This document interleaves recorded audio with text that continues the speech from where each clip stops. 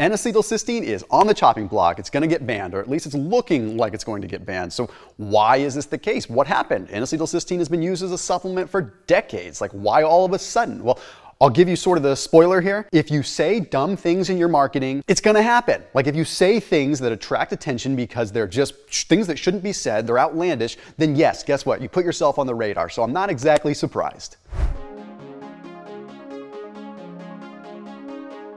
First off, what is N-acetylcysteine? We'll go through a little bit of biochemistry, we'll talk about kind of the history, and then we'll get into the whole FDA piece. N-acetylcysteine is a precursor to what is called glutathione, which I'll touch on in a minute as well. Okay, so glutathione is like a master antioxidant, very important antioxidant that is created in our body. Okay, but it is created from 3 amino acids. It's created from cysteine, from glycine, and from glutamic acid. Okay. So the thing is cysteine is the amino acid that is very important. It is called a rate-limiting step. Without cysteine, you can't go through the process of actually creating glutathione. So it's rate-limiting, okay? So what we have is something called N-acetylcysteine, which is the supplement form of cysteine, which will drive up cysteine levels within the body. That's the whole idea here. It's not about NAC itself, it's about trying to indirectly drive up what's called glutathione. Now, when you look at most glutathione supplements, pretty much all of them, they're relatively ineffective, okay? And they also don't cross through the blood-brain barrier, so you don't get the same actual effect that you would of like a sort of a bioidentical, like a real glutathione that's produced in your body, okay? N-acetylcysteine is interesting because it can cross through the blood-brain barrier. The bottom line is, I don't want to discount how N-acetylcysteine works, okay? And we'll talk about how it does work in just a minute, because it really is pretty effective in its particular use cases, specifically like what it was originally designed for when it was like brought to market as a drug. Okay, so we'll talk about that in a second. After today's video, check out our video sponsor, which is Thrive Market. They are an online membership-based grocery store. So if you want to have, like, I don't know, stock your pantry with things for paleo, or maybe you're doing AIP, like an autoimmune kind of thing, or they have foods for every kind of diet category. Makes it refreshing, but the thing I like most about it is it's convenient. Okay, so when it comes down to convenience, I can't stand going to the grocery store and trying to find specific things that are going to work for me. I just don't have the time for that. It's a convenience thing. It saves me time, it gets delivered to my doorstep, I can spend time with my family, spend time with my kids, do what I want to do, but the prices are super competitive too. A lot of times I end up paying less through Thrive Market than I would at most grocery stores, which is awesome. Plus, if you use that link that's down below, there's a 25% off discount link. Okay, so you save 25% off your first order, then you will also get a free gift if you use the special Thomas DeLauer link down below in the description. So please do check them out, okay? They're awesome. So here's what glutathione does. Okay, glutathione offers sort of protective benefits within our body. And remember, glutathione is created within our body. It's just this cysteine is required for it. And it warrants me explaining how this works because it's very important. Okay, glutathione, what it does is it donates an electron. Okay, and what I mean by that is it donates an electron when it sees a free radical. Okay, so every time you go through energy metabolism or you eat, you have what are called free radicals. I'm sure you've heard of them before, like reactive oxygen species. Okay, and it's the job of our antioxidants to neutralize those free radicals, right? So what happens to neutralize it is glutathione donates an electron.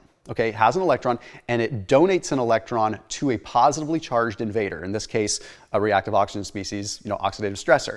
So when it donates that electron, it neutralizes it. There you go. And then you can actually excrete it and get rid of it. So you can see how it's very important. It's a really cool process how it works. And if you want the nitty-gritty biochemistry on it, maybe I could do another video on it. But essentially, once that glutathione donates its electron, it pairs up with another glutathione that's donated its electron.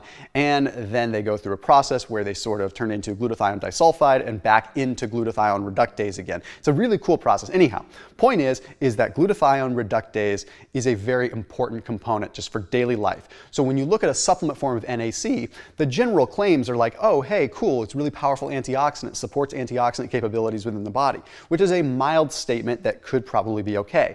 Well, now let's talk more about what's going on in terms of the history of N-acetylcysteine. Because N-acetylcysteine was originally patented as a medicine in 1960. Okay, it wasn't brought to market as a supplement, it was brought to market as a medicine. And then in 1963, it was first approved as sort of a respiratory drug in an inhalant form, okay? And then after that, it started being used in terms of like IV and even oral treatment for liver toxicity. So things like acetaminophen poisoning predominantly. So if someone were to take too much Tylenol, go to the hospital, they would administer NAC. And it had pretty darn good effectiveness when it came down to that. In fact, it's still used today in that kind of setting. So it was brought to market originally as a drug, okay, as a pharmaceutical. If you look at some of the studies on NAC, it's pretty cool too. In terms of the liver, there was a study that was published in the International Journal of Molecular Sciences. Okay, this one took a look at subjects and it found that when given N-acetylcysteine, 86% of the subjects ended up having improvements in their liver health or reduction in liver damage. Okay, so that's, again, speaks accolades to what's going on in sort of a pharmaceutical like hospital setting. But then if we look at sort of the oxidative stress, the ROS, or the antioxidant properties, it's pretty fascinating too. There's a study that's published in the Journal of Physiology and Biochemistry and also in Physiological Research that took a look at NAC in that capacity. They found that N-acetylcysteine supplementation upregulated antioxidant activity significantly after just 8 days, and it ended up crushing oxidative stress by about 30%. That's pretty powerful. So you can see where the claims start to get built from this, okay? It has those properties because it's supporting glutathione function. Now, I want to get something out in the open first.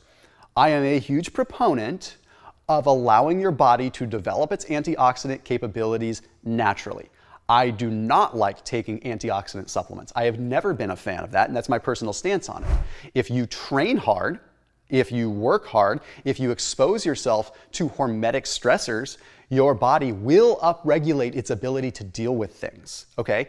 Look at salmon, for instance. Okay, salmon swim upstream, they stress the heck out of their bodies, and you know what they do? Their bodies, as a result, produce much more of what is called astaxanthin. That's what makes a salmon pink or super red with like sockeye, right?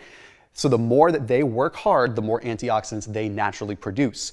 So I'm not saying that there aren't use cases for these kinds of things, for N-acetylcysteine, but I am saying you are much better off, in Thomas DeLauer's worldview, to just train hard, do cold plunges, do saunas, work hard, eat foods that support this process in your body, and I personally think you're going to have a lot less stress worrying about a banned substance or something like that. But now let's talk about why it's potentially getting banned, okay? First of all, NAC has been on the FDA's radar for a while, okay? Started kind of in 2010, they started looking at it. Okay, this happens a lot. Okay, it doesn't mean that something's going to go away. It just means like, okay, we're seeing some people make some interesting claims. But then in July of 2020, the FDA sent out a bunch of warning letters to companies and marketers and supplement companies that were pushing NAC and being pretty darn aggressive. Okay, like pushing, saying it's good for hangover cures, it's good for the immune system, which right now, it's probably not the best idea to go out and market something heavily for the immune system. Okay, if you say dumb things that you can't really back up without totally like extrapolating little bits and pieces from a bunch of studies, especially when you're selling an actual supplement, then you're going to run into a problem. So it got it on the FDA's radar. That's what happened. Okay, they're not shooting it down. I'm not taking a stance one way or the other. If you look at the data, you see what happens, okay? So then it gets kind of interesting. Then the FDA says, well, you know what? This product was actually brought to market as a drug, okay? It was originally a drug, okay? It was patented as a drug, and it was used as a drug. And then for the last 5 decades or so, it's been sold and used as a supplement, and we haven't really said anything, but the reality is it is a drug, and this would by law be making this an unapproved drug as a supplement. And then when you take people that are making crazy claims and saying it's going to cure their hangovers and things like that, well, yeah, okay, that's what's going to happen.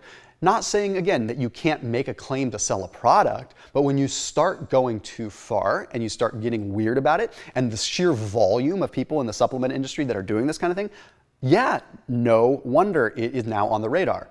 But we have to ask ourselves the question, why was it permitted until now? Okay, one of the things you probably need to consider is, are there ongoing clinical trials with this? Okay, so think about it like this. If N-acetylcysteine has been used as a drug in a hospital setting for a long time, there's a very good chance that it is being investigated to be used as a pharmaceutical for some other kind of intervention, okay?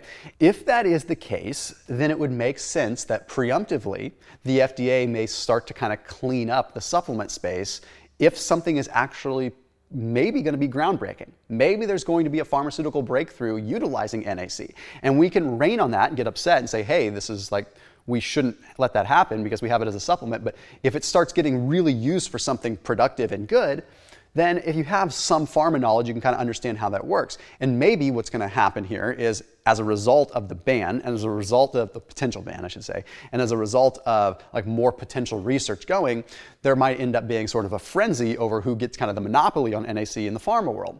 So you kind of have to look at the business side of it. There actually was a clinical study that was published to clinicaltrials.gov that looked at a dendrimer form of N-acetylcysteine, which does tell us just by that there is something going on in the clinical setting, so pharma is looking at using it.